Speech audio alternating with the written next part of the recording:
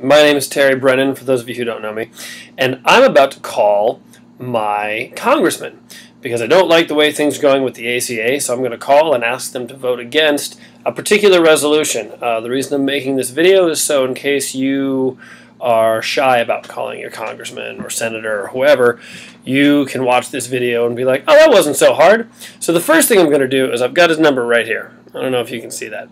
There we go. I'm going to call my man Dwight Evans. Okay, he's my person in the House of Representatives. He's a Democrat, so I know that he feels the same way I do about the ACA being repealed. So it's not going to be a very hard phone call. I'm going to call and say, hey, how's he voting? And they're going to say, he's voting against it, most likely. And I'm going to say, thanks, please tell him that's really important. He really needs to vote against it.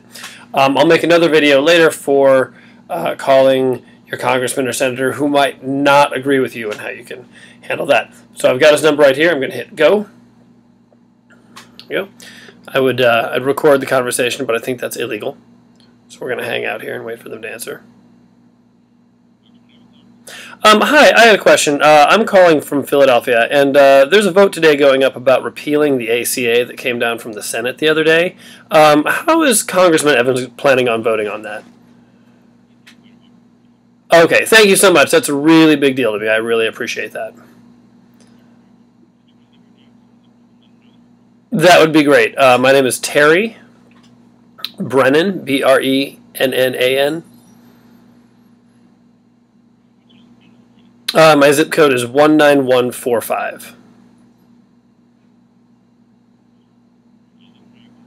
Okay, thank you so much. I appreciate that. Take care. And that's that. It's a relatively easy thing if you're calling to encourage your congressman to do something you're pretty sure they're already going to do. The biggest part is just getting over the fear of talking to a stranger and not knowing what, sounding like you don't know what you're talking about. I think that's the concern a lot of people have. So you just got to do it. Dial it up. Do a little research ahead of time so you know exactly what you're asking about. If you're talking to someone friendly, they will usually help you out. And then state your case, give your name and your zip code. Zip code is really important. And then let them go. All right. Go to We Have a Country to Save.